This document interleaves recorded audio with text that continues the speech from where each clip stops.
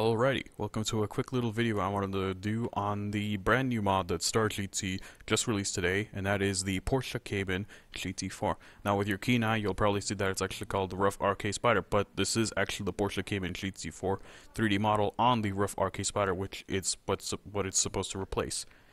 Now, as you can see, the model looks absolutely amazing. The model is actually from Forza Horizon 3 and Assetto Corsa. I don't know what parts have been taken from which game, but I'm pretty sure the main body has been taken out of Forza Horizon 3.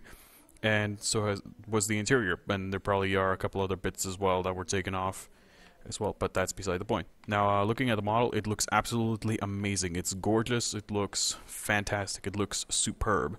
The rims as well look absolutely amazing. It has its own brake calipers, it has its own brake discs as well, and yeah, very, very nice. As you can actually see that the text is actually inverted on that part, but I don't think you can really do anything about that. You can't really fix that, to be honest. Yeah, the model looks superb, as you can see. The interior actually has the GT4 logo on there, which is awesome. Now, looking at the taillights, as you can see, the taillights look absolutely amazing as well. Again, rear rims are the same. The whole entire model actually looks absolutely amazing. And of course, it has a custom license plate, and if you look closely, you'll see that it says September version AutoPack 1.9. This is actually the car is actually going to be released in AutoPack version 1.9 in the future, which I don't know when that's honestly going to happen, but it will happen eventually. So let's open up the doors. As you can see, the doors open. The windows also roll up and down, but since this car replaces the Ruf RK Spyder, which has no roof, the windows stay down for some reason. Now let's get into the car. As you can see, the car just looks really amazing in the interior as well. The gauges work. Where's the horn? There it is. As of course, the rear visibility is perfectly fine, but you actually have to switch the camera to be the Ruf RGT in this case, because for some reason the Ruf RK Spyder's interior camera doesn't work for this car. So let's take it for a test drive, and I'll show you all the other features that this car has. So as you can see, the HUD gauges look absolutely amazing. Let me actually go to this view real quick, and you'll see that it looks absolutely amazing as well. There's actually miles per hour and kilometers per hour on the HUD gauges on this lower one, which is pretty nice. So looking at the lights, lights are on. We have turn indicator lamp there, turn indicator lamp up there as well.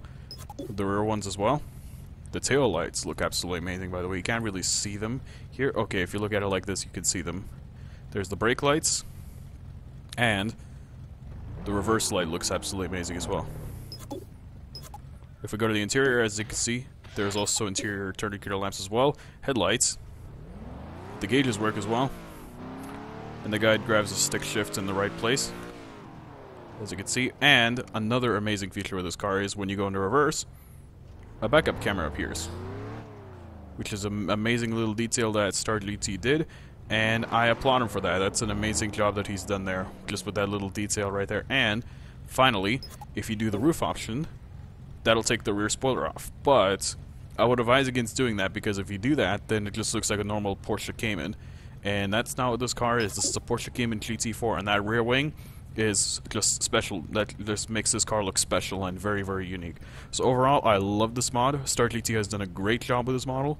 I applaud him for that. I would donate him some money for making this mod, because he's done an absolutely amazing job, but sadly I don't have the money right now, and maybe someday I will do a request for another 3D model in the future, which I won't say right now. But yeah, hope you guys enjoyed this video, and you can find this mod to download in the description below. So thanks for watching, and I'll see you guys in the next video. Bye.